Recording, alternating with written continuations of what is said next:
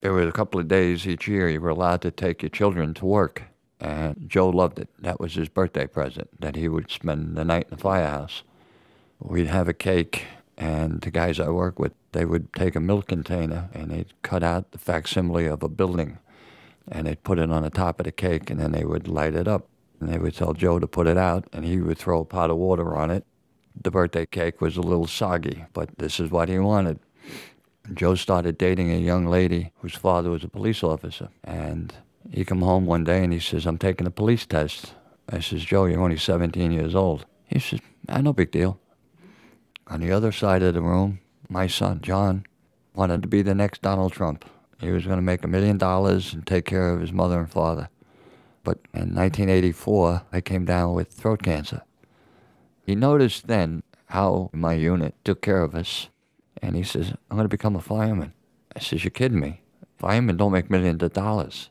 How am I going to live like a king? But I was very happy, very proud.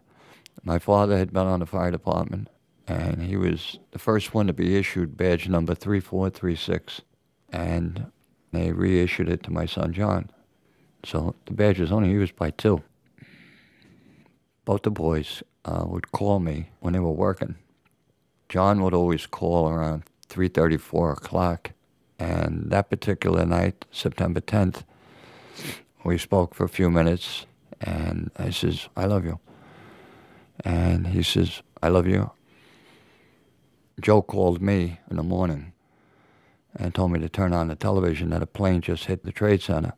He says, I'm heading south on West Street. This is a big one. And I just said, be careful. I love you. He said, I love you too. That was it. We had the boys for John for 36 years, Joe for 34 years, ironically. Badge number 3436. I don't have any could've, should've, or would'ves. I wouldn't have changed anything. There's not many people that the last words they said to their son or daughter was, I love you. And the last words they heard was, I love you. So that makes me sleep at night.